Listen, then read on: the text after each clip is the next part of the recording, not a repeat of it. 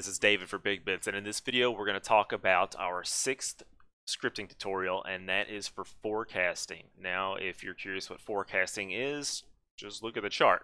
We have our moving averages that we've been working on, but we also have some dots off to the side, and those dots are actually forecasted values for where the moving average is going to be.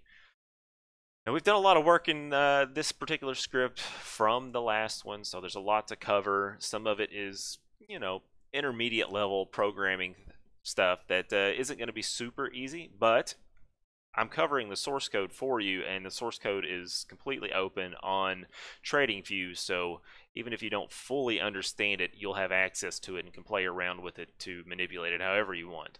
So let's go ahead and get started. There's a couple of small things I wanted to cover really quick before we get into the meat of the video, and that is we have added some minimum values to our moving average periods, and we've also added a step size. Now, what the step is just the increment between points in the setting, and for example, the MA1, when we tick this up, it goes up by 1, and that's the step size, and it also goes down by 1 every time you tick it. Now, for example, if you set the step size to something else, let's say 0.25, in this setting down here, you can see that it goes down by 0.25 and it goes up by 0.25. That's what the step size is. That's really all it takes care of. Now, there was one other thing, and that is the plots for our moving averages. We forgot to give them a title, so I've given them a title, and now when you go to edit, you can see that our plots actually have a title for MA1, MA2, and MA3. So when you edit these styles for the moving averages, you'll know which one you're editing it for.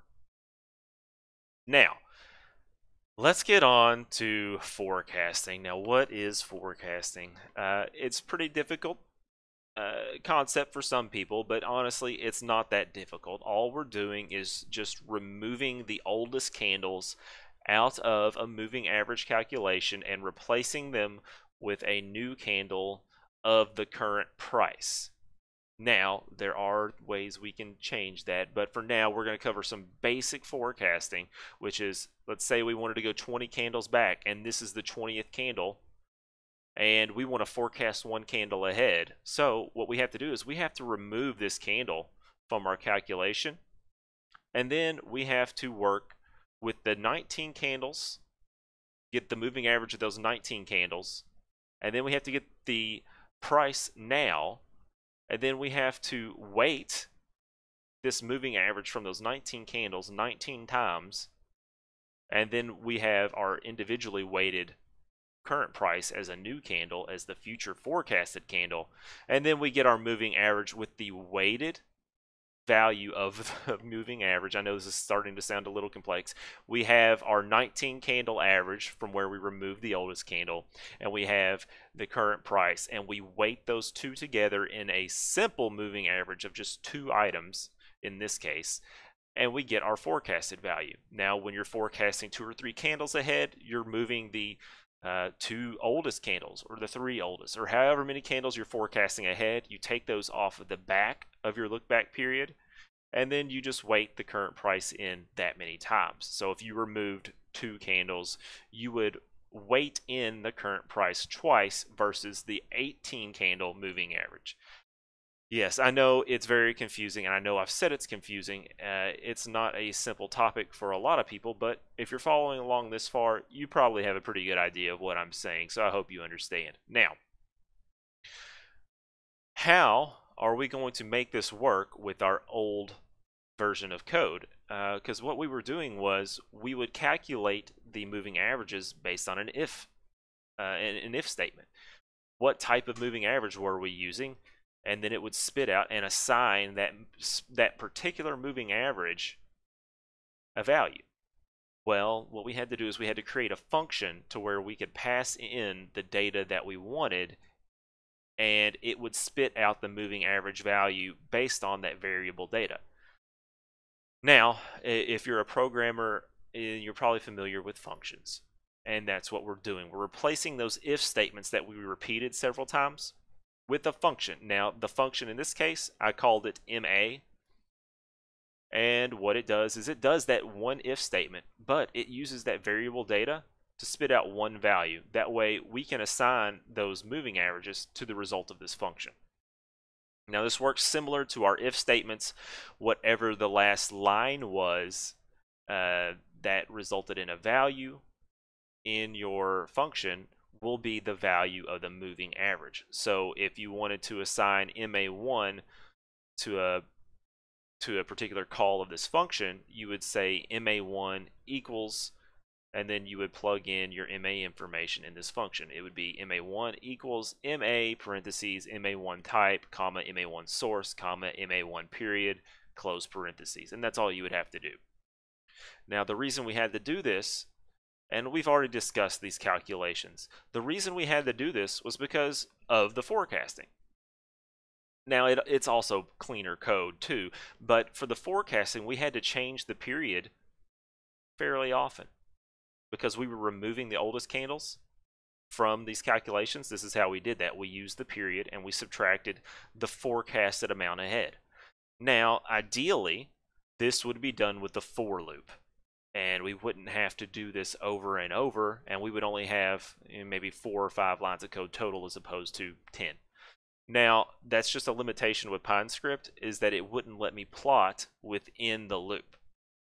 I think that's probably just protection on their end or something to keep you from plotting too much on a single chart if you had an error in your logic. Now what I would have done in another language is I would have made a for loop with a variable starting at 1, and I would have incremented it up and done this calculation, but replaced the number 1 or whatever the number was here, our forecasted amount ahead, with that variable. So if you're more familiar with programming, that's probably a better way to do it. And if they change Pine Script in the future to allow those sort of actions, then I'll go back and I'll change it. Or maybe and you're aware of a way to do that now, let me know and I'll change it now. I'd appreciate that. But what we're doing is we're setting our forecasted value here to that 19 period look back when we're talking about a 20 period moving average. If the MA1 was 20 period, now we're subtracting 1 from it, and that essentially removes the last candle, the oldest candle, from that moving average. Then we have to weight this one moving average value with that period minus our forecast value. That weights it, and then we have to add in our current price, or our current source I should say, and multiply that by the weight of our forecast. So if we're looking 2 candles ahead here, the value would be the price times 2. Now here it's actually taking this and it's multiplying it by, what, 19 if we're doing a 19 period look back. So it gets the moving average and multiplies it by 19, some really big number. And then we add on that 1 into it. So now we essentially have the sum or cumulative value of what our period would be, and we could divide that by the number in our period, and we can calculate what our forecasted value is. Now, this works pretty well. Let's look at the chart. This is a weekly chart on Bitcoin, and you can see that it forecasts the price to continue moving up if price stays the same on the 50 week. But you can see the 100 week is actually trending down even if the price were to stay flat here. Now, before I get too far ahead, you can already see that it looks like it might predict an intersection in the future, which might be a signal that you should buy or sell depending on what the market says. But let's go ahead and look at these functions real quick. I have this documented in the code. This is just some documentation that shows you how the functions work, how multi-line functions work, etc. There's plenty of information here. You can actually plot a value that is calculated from a function in the plot line. So there's plenty you can do. I definitely recommend you check out the documentation if you're going to work with it for yourself with something else. But for what we've done here, there's probably plenty for your moving averages that you can figure out. Now, that was actually quite a lot. And you can see this is the MA1 forecast here. And I had to repeat that code for the MA2 and the MA3. Now, like I said, ideally we would have loops that would take care of this for us, but it's okay. We can repeat this code over and over. It would have been very simple. There's not a whole lot of extra code this way since we only have 5 forecasted values. If we had 20, then the 3 or 4 lines of code that a loop would have used would have saved us a lot. But since we only have 4 or 5, it's not a huge deal right now, honestly. Now, what is a bias? And with the indicator that I'm working at, what we're going to be talking about is a bullish, bearish, or neutral bias. And neutral is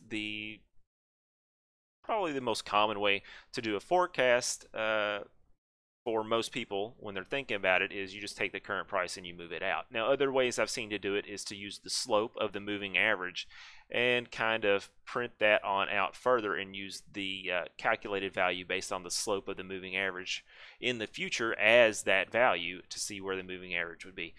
I'm not really sure why that would be a better way than any other way. So what I've done is I've actually created a way to where you can manage the bias in a bullish or a bearish factor so that you can see the potential impacts on the forecasting. So let's pull this up and I'll show you.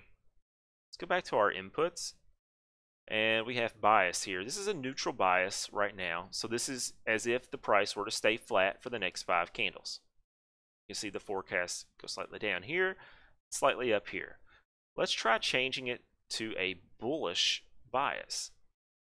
You can see they both kind of moved up. The 100 still kind of moves down. It looks like it might even go up first and then move down. And then the 50 just kind of continues to move up a little bit more rapid pace. Now, what's happening is instead of using the price for the next 5 candles or calculating the slope of this line and pushing it out 5 candles and calculating where it would be, what we're doing is we're actually getting the average true range, which is kind of a measure of volatility for the candles in the past. We're getting the average true range of a 14-period look back, and we're applying that forecast in a bullish or bearish way to calculate where the price would go. Because honestly, if you look back at Bitcoin's history or pretty much anything, the price doesn't stay flat for very long. There's usually some sort of volatility, and if there is volatility, it's usually bullish or bearish.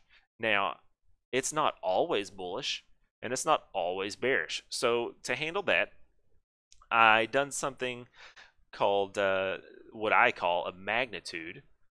And essentially, with a magnitude of 1, it takes the average true range of the last 14 candles and predicts the price to move up each candle by that average true range amount. Now, if it were bearish, it would move down by that average true range amount by 1 if the magnitude was 1. Now, essentially, all the magnitude does is it multiplies this average true range by a certain number so that you can manipulate how big of an effect you think is going to happen. So for example, while price was consolidating here and you knew there was going to be a big breakout and you thought it was going to be bearish, you could have set your bias to bearish and changed your magnitude much higher, and you can see the effect this is having on the forecast. The higher the magnitude, the more it's pushing it down.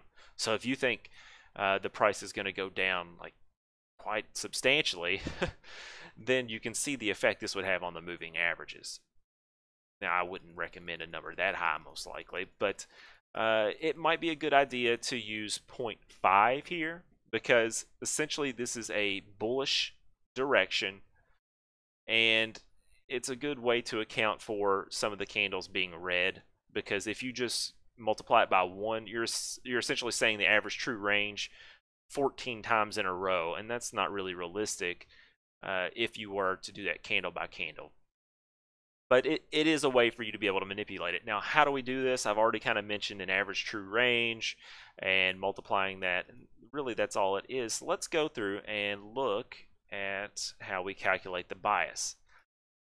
Now, the bias is used for all of the different forecasts because it is predicting essentially the next candle, where that price is going to be from where we were. Now, how do we do that? We made a function for bias to calculate the bias. Now, if your forecast bias is neutral, it returns 0. Okay? We're not going to add anything additional to the candle. So what's happening is it's actually using the base price here, and it's adding on top of that the average true range. But since we're neutral here, we're not adding anything on top of it. Now, if it were bullish, as I mentioned, it would use the average true range of the bias period, which is 14 by default, which is a pretty standard average true range, and then you multiply that by your magnitude. So your next candle predicted out, the price would be based on the average true range on top of the current price.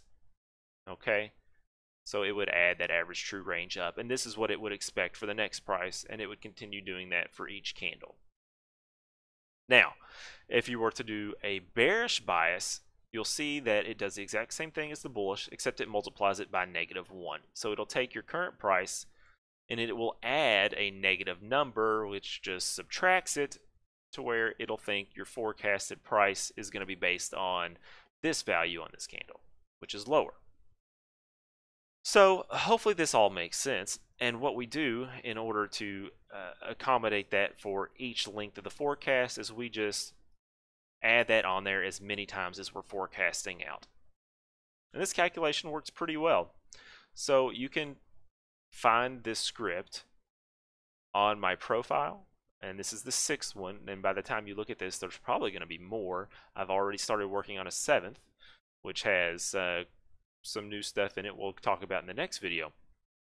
But you can get this and you can look at the source for yourself and play around with it. But more importantly, if you're interested in seeing where something might cross over based on these changes, you can play around with the settings yourself. Change the magnitude, change the bias period for the ATR, change whether it's bullish, bearish, or neutral. You know, there's plenty of things you can do to impact the forecasting here to get it to work to how you think the market is going to move. Like I said, if you think it's going to be bearish, set it to bearish. If you think it's going to be really bearish, change the magnitude to a higher number. And you can see the impacts all this is going to have on it, which I think is pretty cool. I haven't seen this on an indicator before, and I guarantee you in the next video we're going to be doing something really neat, and that is changing the resolution for each of these moving averages. So you could be looking at a weekly chart, or let's say, for example, we're looking at the daily chart. We can plot the weekly moving average on the daily chart so that you can see where a weekly moving average, such as the 200 here, which proved support back here, you could see this on a daily chart, and maybe that's helpful for spotting support or resistance when you're looking in at much lower time frames, much lower resolution. So thank you for watching. That is the video for today. Please hit like if you like the video. I know there was a lot to cover and there's a lot more going on. And please subscribe if you like this series. We're doing all kinds of videos about trading and automation, indicators, things like that. We're doing all kinds of stuff. And if you got any ideas, please let me know. I love to look into doing the ideas that people submit. We're going to be working on a lot of projects related to cryptocurrency and such on this channel, so please subscribe. That's all for today, and I look forward to you watching the next one.